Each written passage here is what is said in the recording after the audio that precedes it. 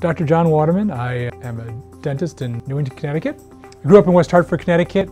Wanted to be a dentist when I was a kid. I went to the orthodontist office and just really enjoyed it there, and went to University of Maryland, world's first dental school down in Baltimore, Maryland.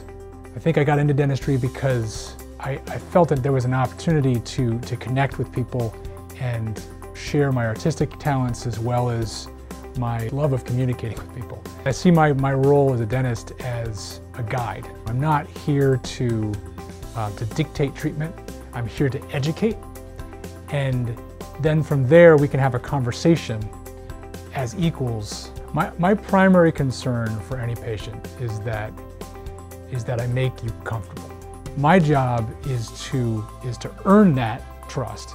The thing that makes me the most proud is when I can break through to a patient. I'm a father of 4 young daughters. They keep me busy and they keep my wife busy.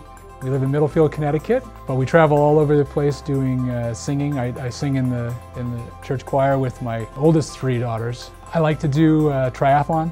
I'm pretty slow, but I like the challenge. When I came here, I knew right away that we had something special. We pride ourselves in the patient coming in the door and from beginning to end having an experience that they can feel good about.